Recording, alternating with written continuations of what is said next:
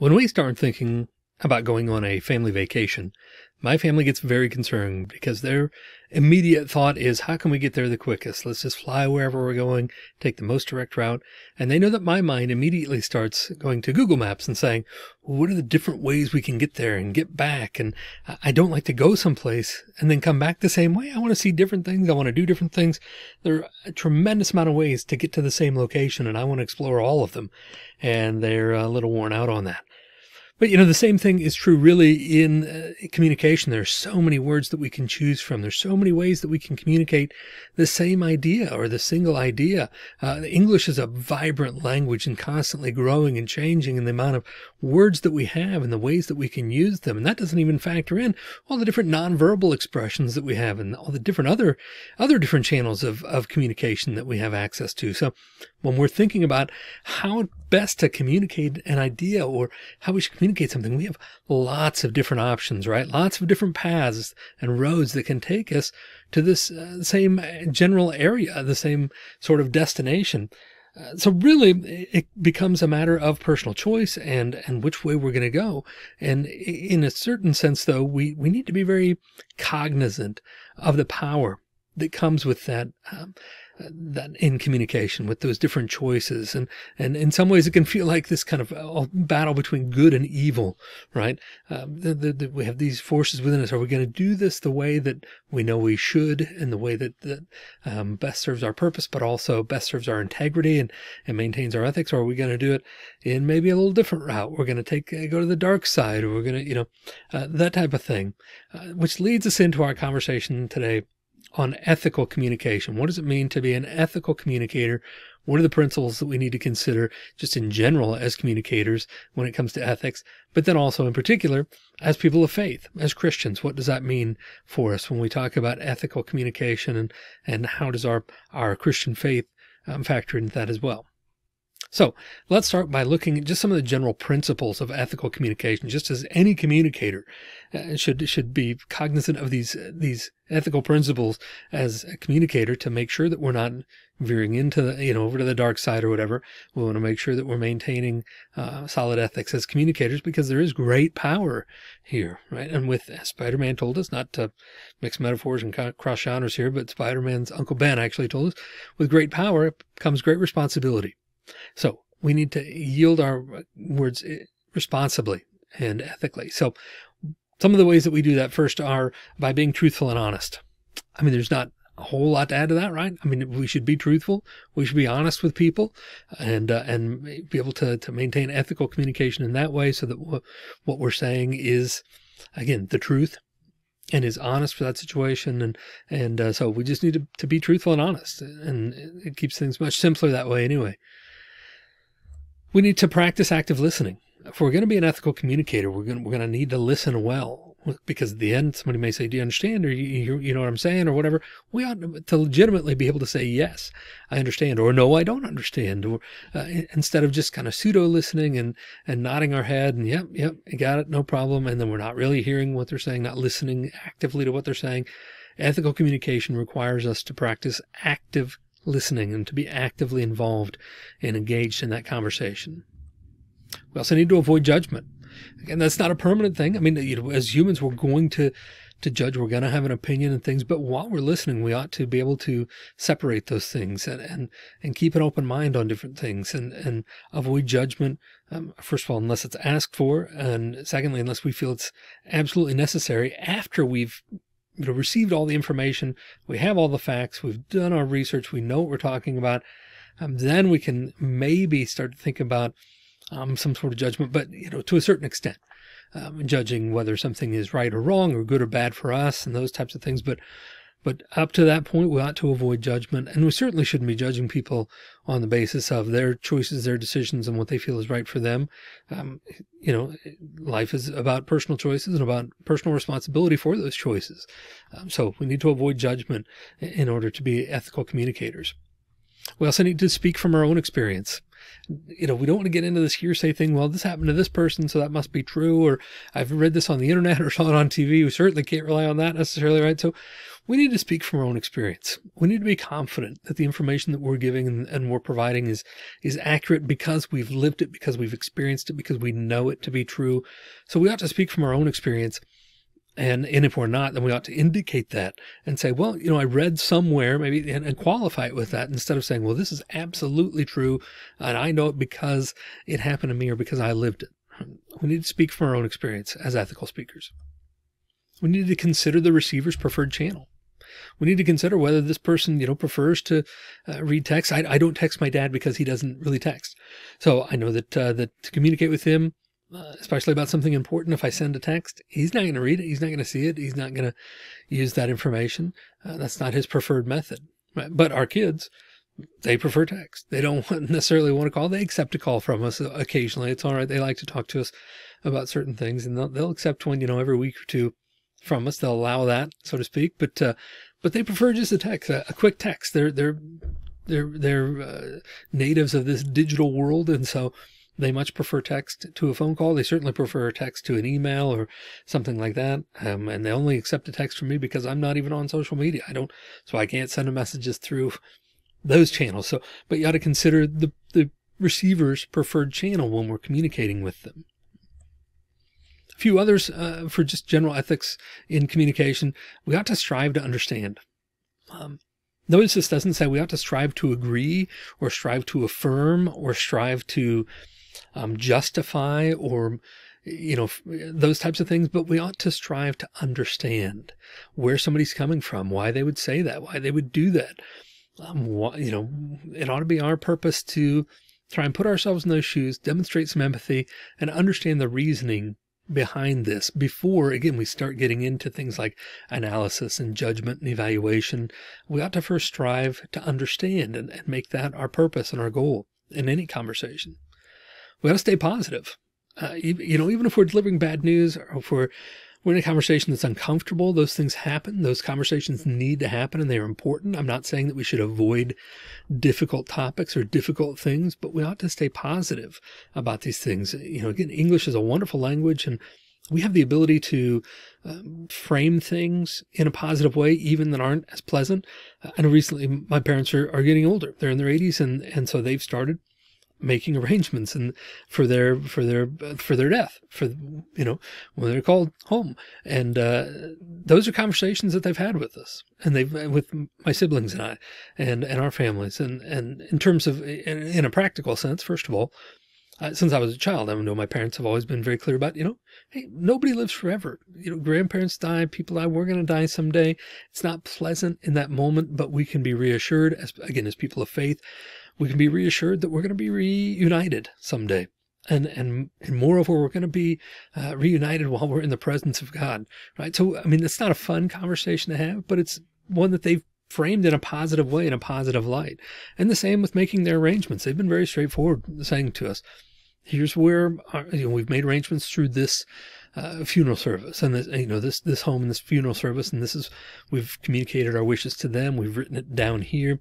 Here's what we want to happen. And here's our preferences. And how do you feel about these things? And it's all been very positive though. It's very positive and framed in the sense of, we don't want you guys to have to worry about this. And we don't want it to be a burden on you. And it's not really, it'll be sad. We're leaving you. But again, stressing all the time, this is just a temporary, first of all, this is a temporary body for us, temporary situation for us. Our real home is where we're going, and we're going to be together again there, and we're going to be, enjoying the presence of God. And so we just have that faith. And so all these conversations, while difficult, have still been very positive. We've always tried to do that with our kids. When they've done something that we have concerns over, they've been in trouble or whatever, we've tried to frame it in a positive way. It's not that we haven't disciplined them. We have probably more than they would like. Certainly on the harder end of some of their classmates, who it seems never were really in trouble or disciplined for what they did. But we would ground our kids. We would take things away. Take away their driving privileges, take away their phone. Oh my goodness, can you imagine, right? but always trying to frame it in a sense of, look, we're doing this for your good. We want this to be a lesson for you because we want you to be safe. We want you to, we're trying to frame things in a positive way, even difficult conversations. So as an ethical communicator, we can communicate difficult topics and even sad things, but we can stay positive at the same time. Don't interrupt. Don't interrupt. It's a very simple principle, but it's very hard to do, right? When we interrupt, it conveys a sense of a lack of value for that other person and what they have to say. It says that what you are saying is not as important as anything that I have to say right now. So I'm just going to jump in here and cut you off. When we interrupt, it demonstrates not only that we're not listening, but that we're not really caring what that person is talking about. So ethical communicators don't interrupt unless it's an absolute necessity. When you're talking to somebody and they're talking about something and you say, "Oh my goodness, you're on fire." Okay, that's a fair interruption, right? But other than that, we will have our time, and we shouldn't be spending our time just thinking about what we want to say. We should be actively engaged in the listening process, but even more over, we should not interrupt somebody else when they're speaking. It's not ethical. We should respect privacy and confidentiality. When somebody tells us something and they ask us to keep it to ourselves, guess what? We should keep it to ourselves. Or if they ask us not to say where we got some information or not to tell, somebody who said this, then we ought to respect that as well. And hopefully we'll have an opportunity up front for them to say, "Look, I want to tell you something." And we can say, "Look, if this is, I'm not about privacy or I don't want to have to keep this private or confidential. And so please, if it's something like that, please don't tell me. I'd rather not get into that area," or something. If you have a reason to do something like that, then state so up front. But when somebody tells you something with confidentiality and expecting privacy, then we ought to respect that. And we ought to accept responsibility as communicators for what we say and the reactions that we have, the emotions that we express, all of it. When we communicate, it's on us, and we ought to accept responsibility for those things and those statements and things. We can also express regret and say, "I'm sorry I said that. I should not have said that. It was not my intention to hurt you, or I didn't realize that was something that was going to hurt your feelings, and I should have understood that maybe a little better." But we can say all those things, and that's wonderful. That's great. But at the same time, we can't say, "Well, it's not my fault," but it is your fault. I mean, it is your responsibility to accept, the consequences for what you say and the way that you behave. Right? So as ethical communicators, when we say something, we ought to be able to and willing to say, "Yes, that's what I said. And either I stand by it, or I regret it, or I wish I could take it back," or whatever. But either way, we need to use I statements and saying, I said that. It's my responsibility, and I accept responsibility for that. And then we can continue on with that, not necessarily trying to weasel out of things, but that's a major issue with things right now with communication. And since nobody wants to accept responsibility for things that they've said because they find them regrettable, so they would rather pass them along to somebody else or pass it off as though they didn't. We need to stand up and say, "Yes, that was me. For better or for worse, that was me, and that's what I said, and we ought to accept responsibility for that." So these are just principles that really apply to any communicator in any sense, right, of ethical communication. But there are some additional layers to things when we start thinking about how our faith factors into communication and how that affects our ethical stance and what we're saying and how our Christian values influence our ethics. So there are a couple of additional things that I want to throw out there for you. First, we need to understand the power of language. Again, for better or for worse, and language has tremendous power, and we ought to wield it in a Christ-like way.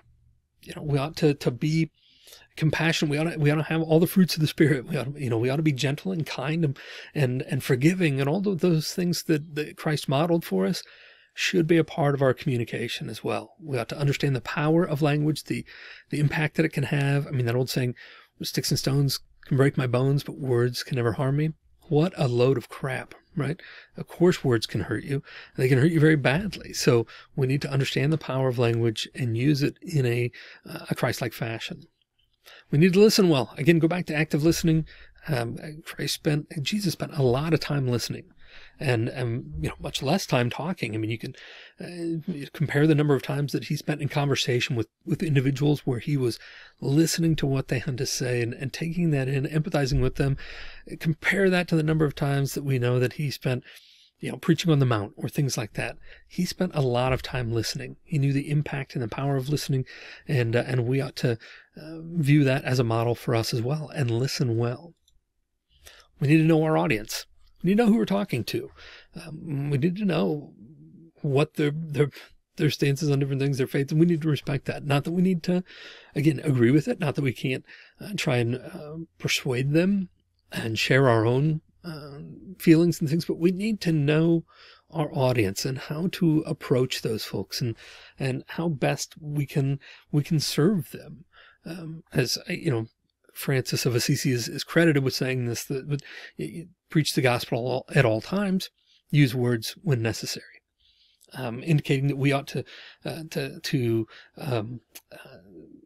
display our faith in other ways as well. And so we need to know our audience. Is this an audience that's going to respond to, us sharing with them our faith with them in that way? And it doesn't always have to be about our faith, but in a verbal sense, or is this an audience that's going to respond more to just seeing us live Christ-like lives and modeling that as best we can? So we need to know our audience and what they're going to respond to in that way. And we need to understand then too that all messages inherently involve our faith. All messages inherently involve our faith. When somebody knows that we're a Christian, or at some point when they find out we're a Christian, then they're going to filter everything through that, and everything's going to be about, okay, what did the Christian person do in this situation? Whether you're talking about something for work and it has nothing to do with your faith, or whether whatever you're doing, you're just grocery shopping, every message we send then is going to be viewed through that lens of our faith. So all of our messages involve our faith, and we need to keep that in mind as communicators. Right? As communicators, we need to understand that we are representatives. We are ambassadors for Christ. We are a representative of what God has done for us and through us, and continues to do in us.